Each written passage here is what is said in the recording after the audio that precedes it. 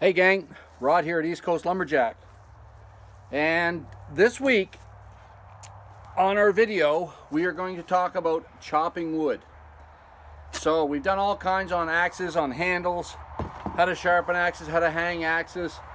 Now I'm going to do how to use axes. 2 weeks ago I was at the UMB Woodsman's competition. Actually, I guess it was just last weekend. And watched a lot of the students here competing and saw some dangerous stuff. So I'm going to show you how to use an axe. How do we chop a tree down using an axe? So we're going to use a block of wood here to simulate a standing tree, because it saves killing a tree. Get a lot more chopped out of a block of wood like this. This is also how we typically compete. So for those that haven't gotten to know the East Coast Lumberjack yet, I am a lumberjack competitor. I've competed in the Steel Timber Sports Series. I started actually back at UNB 35 years ago is when I started swinging an axe like this. And felling trees, this we call the standing block chop, or chopping a tree down. So what I'm going to teach you today is universal. Okay, you can use it if you just have a little Walters axe and you want to cut a tree down that's along a trail. Whatever you want to do, the things I'm going to talk to you about are universal. You can use it for all of them.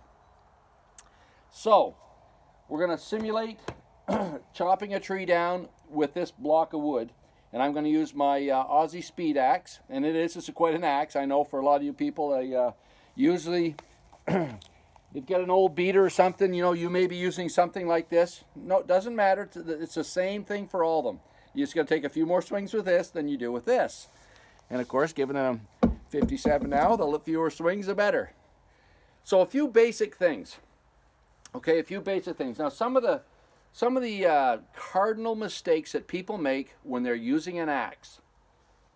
Okay. When we're chopping a block of wood, the shortest distance to get to the middle of the wood is straight in. But we know if we hit a block straight in, we get about this much penetration, okay? So not much. So as we start putting an angle on that axe, it penetrates into the wood deeper every time we go up.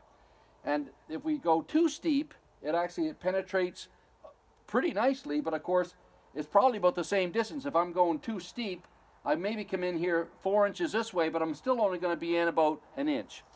So there's an optimum angle for an axe to strike a log, and that angle is 45 degrees. Okay, universal, 45 degrees. So because of that, because it's 45 degrees, 2 seconds. The other thing we do when we're chopping competitively, we draw lines on. And we want to basically follow those lines. So, for all you college students out there, listen up, because I'm going to show you and explain to you how we draw our block. Okay, how we draw our lines on. So the first thing we do, we divide the block in half. Okay, so we divide it in half on the top one way, and then half the other. Okay, so we've quartered the block, and then we draw those lines down the wood. Okay, down the wood here, and I'll do that the whole way around the block. Okay, now the next thing we do, the first swing, and one of the biggest mistakes I saw people making at the UMB competition is their first swing was down. Lumberjacks, your first swing is never down. Your first swing is always up. It's far safer. Okay, it's a far safer swing. And if you watch all the pros, you will never see a pro swing down on his first swing. And there's a reason for that. There's lots of reasons for that. So we quarter our block. The first swing up, typically when you're swinging an axe, and it's very natural, it feels natural, your axe is going to hit at what we call groin height. Okay, so right where your inseam is, that's where your line is going to be. Okay, that's always the first swing on your block. Okay, your first swing in your block is always going to be there. Now, we know 45 degrees is the optimum angle, so how do we draw this block out?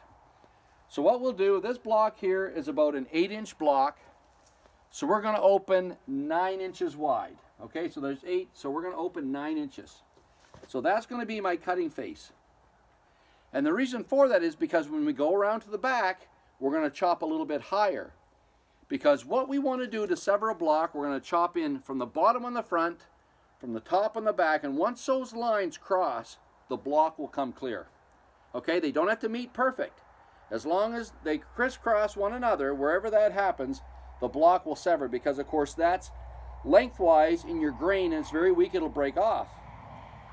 Okay, so the next thing I'll do is find out where the halfway mark is, where the middle of this is, and that's going to be here on my, on this line here. So I would measure that, measure halfway, and then measure from here down, come around here to my next line and measure right to there.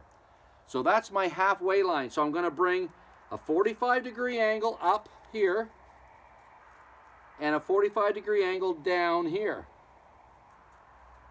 And when I do that, there's about a 2-inch gap between my top line and my bottom line on the side here. Okay?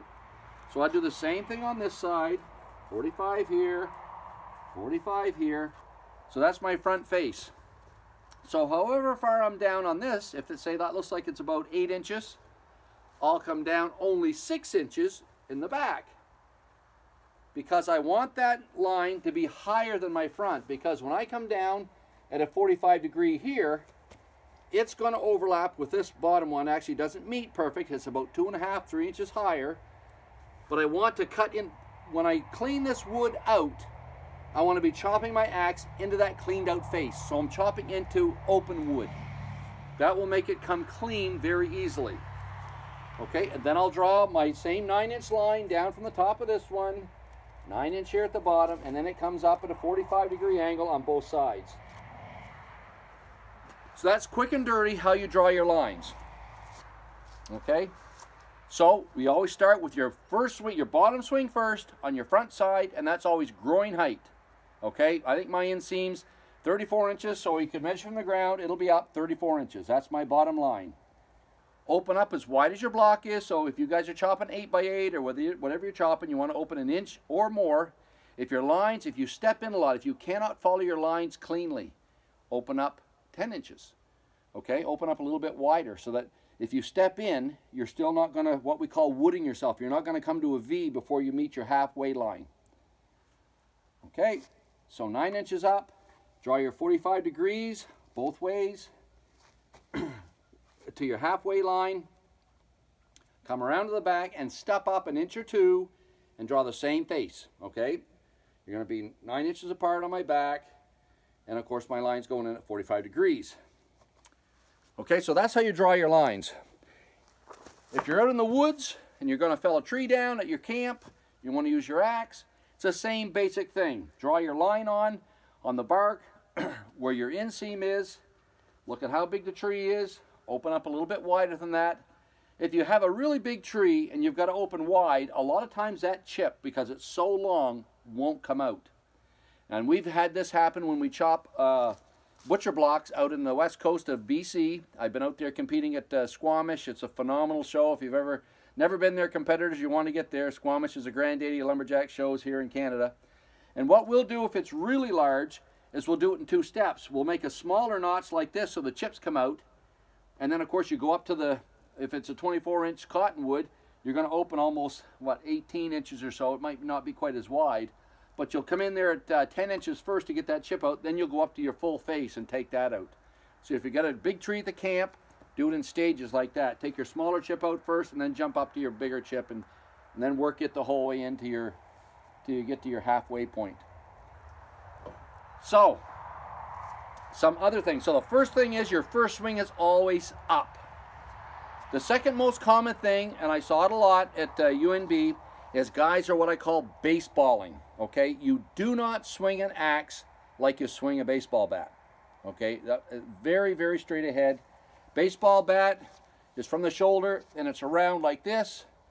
When we swing in the standing, what we call the standing block chop, or felling a tree, you go in circles. Half circles and full circles. Half circles and full circles. And that's the best way to come in at a 45-degree angle.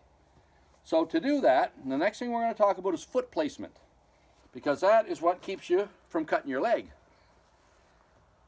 When you look at your block, usually in the professional world we chop a rounded block, And this tip comes from Dave Bolstead, who was the only man to ever win all 6 Steel Timber Sports events at a World Championship. Dave's left us, unfortunately. Great guy, great competitor.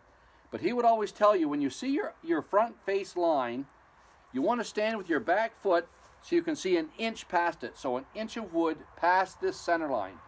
That's what tells you where this foot's right. So if I'm back here, I can't see anything past it. I'm about a ½ inch. Right here, I can see an inch past that line. Okay, so there's an inch of wood sticking out past that line. So this is where my back foot should be. My front foot is going to be right in line with my halfway line. So if my axe glances by mistake, it's coming in here. Okay, it's not going to go anywhere else. It's kind of dumb, Cumberland. Beat up my axe on my dog. Okay, so if you glance, when you're like this here, the axe is going to come down and come between your legs. Okay, so that's rule number 2, foot placement. Number 3, on presenting the axe to the wood. What you want to do, because our first swing is always going to be up, you want to drop your right shoulder. If you're swinging the other way, you're going to drop your left shoulder. So we're going to drop this shoulder down. Okay, so we're going to kink our leg a bit, but the biggest thing is dropping that shoulder, because that puts your shoulders at a 45-degree angle. And if your shoulders are at a 45 degree, your axe is going to be at 45 degrees when it comes into the wood. Okay, so see this one here? The axe comes very close to the ground. So really all you're doing is dropping the axe, and it naturally comes down past your foot. That's a motion. It's a half circle. See that? Half circle. Your top swing is a full circle. Okay, your hand drops down, swings around, your axe goes in a full circle. Half circle for bottom swings, full circle for top swings. Okay, we see that? Half circles and full circles. And you feel like you're really over exaggerating the swing. But you need to do that, because once somebody says go, you will always shortchange your swing. You want to try to keep your swing as pure as possible, because this is all about physics and math.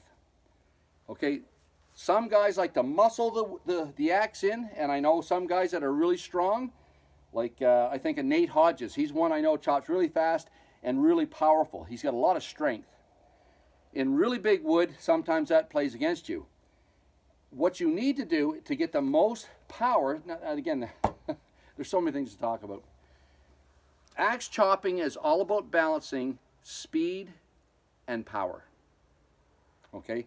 The faster you chop, the less power you have. And of course, the slower you chop, if you really focus on it, you can gain a lot of power, but you're going to lack. You're not going to chop through the wood as fast because you've lost speed. So you're always trying to balance the amount of power you have with the speed that you swing. Now, for all you newbies, just starting out in this thing, don't worry. You're going to crawl before you walk before you run. So first you get good, then you get fast. Okay, so one take-home message I give to all collegiate choppers: take your time. Make your hits hit where they're supposed to. Work on your accuracy and your power. The speed will come as you get better. Okay, that's a really good tip for new choppers. So now the next thing we're going to talk about is a pattern. When we're chopping a block like this, some people hit all over the... You want to chop in a pattern. And there's a reason for that. And the other reason is what I saw at the University of New Brunswick Woodman's competition, I think it's 42nd annual. I saw a guy bust his handle. And what happened was he was just kind of chopping willy-nilly, and because he took more wood out on his far side than on his near side, so his near wood was still here. Well, what happens is when you swing over here to this far wood, and there's a bunch of wood here, you're going to hit your handle. And the first thing that's going to happen is you're going to bust a really good handle. Now, I'm in the axe handle business. Nothing I like more than making handles and selling them to you. But I don't like to see people break handles needlessly. And the other thing is, if you're chopping like that, you're not going to be efficient getting your block off. So, we'll think of 4 quadrants on this block.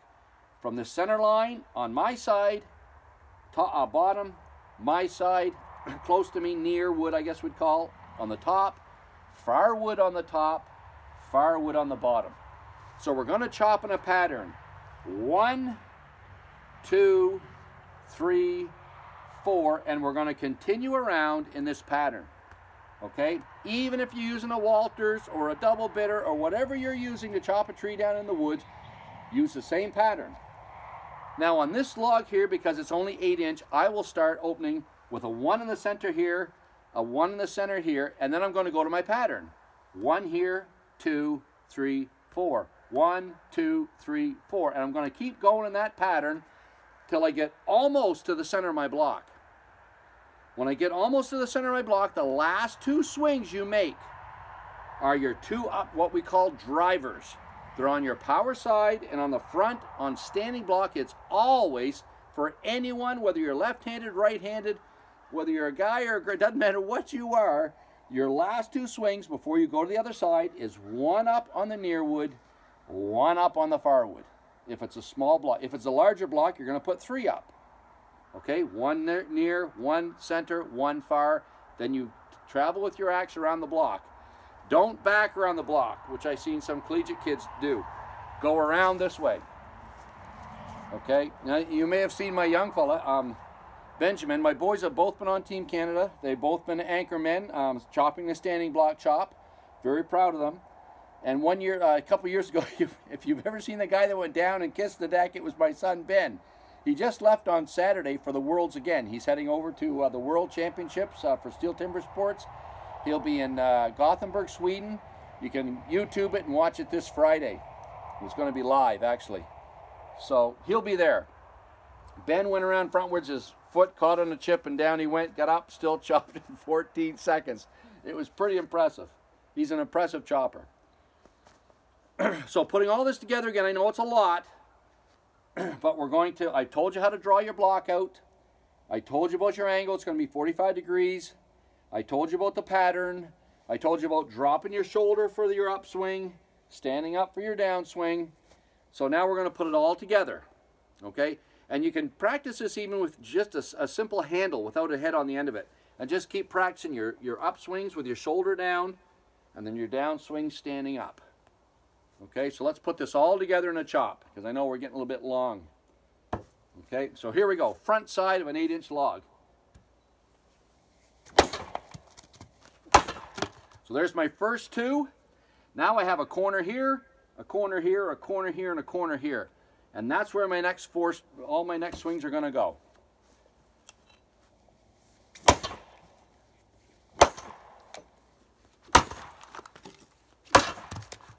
Okay, so there's 6, 7, 8, 9.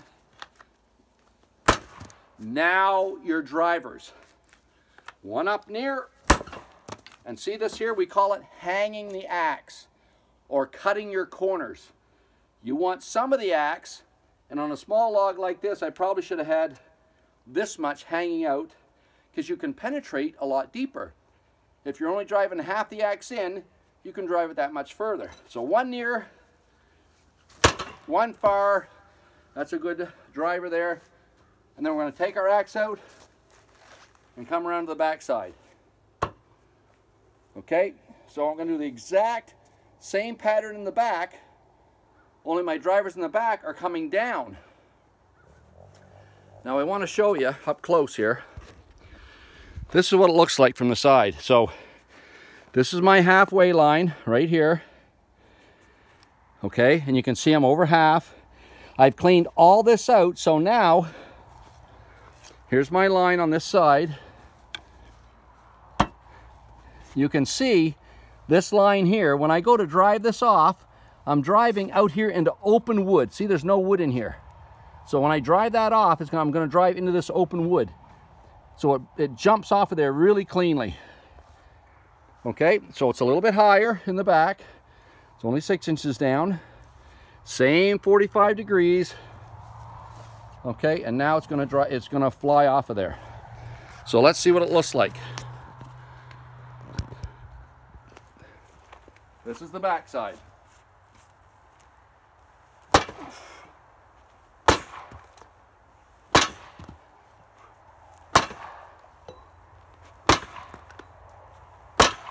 Now I know I'm almost there. So now what I'm going to do is do 2 more drivers to take it off. And you always, when you're driving this off, break your close wood, your near wood first. Always. So there, see my axe? You can even see it's through here. So that's my near wood broken. And off it comes. Okay, picture perfect. Thankfully, it all went well. But that's how we do the standing block or felling a tree. And you can see here, once you have done it a number of times, your lines are all a little bit of a step there, misstroke. But that face there is pretty clean. Okay, the back side, same thing. Get into a knot, but thankfully I was high enough I could get right around it. Okay. So that's felling a tree 101. There's a lot of stuff there. We're going to come back. Next week I'll likely do the underhand chop and we'll do the springboard chop. But I'm going to start posting a lot of stuff on training and how to get good at chopping wood. All right, so the East Coast Lumberjack signing off till next week. Take care.